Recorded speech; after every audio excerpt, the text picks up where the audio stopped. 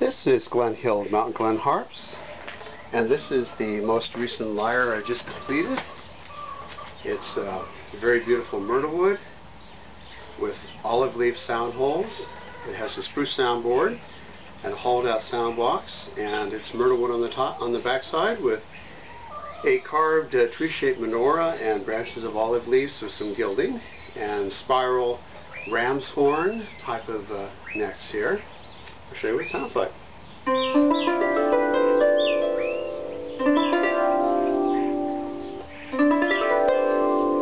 It's kind of a neat effect when it moves around. You can hear the sound actually move. So it's middle C up to the next C, D and E. So.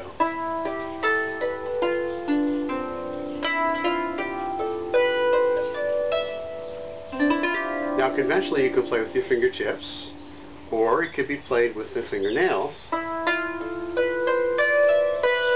which is not typical with nylon stroke.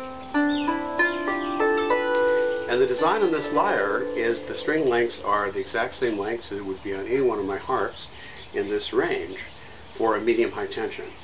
And the maple bridge here makes the end of the note, and we have tapered bridge pins there, and tapered tuning pegs, so you tune from the back.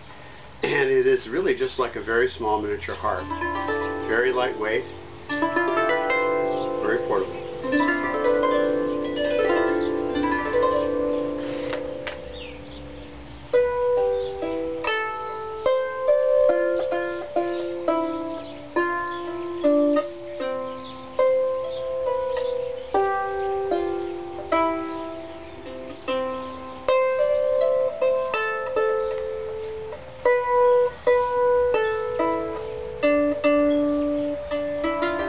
So this type of a lyre can be set up with a harness, so it can be set like this to be played,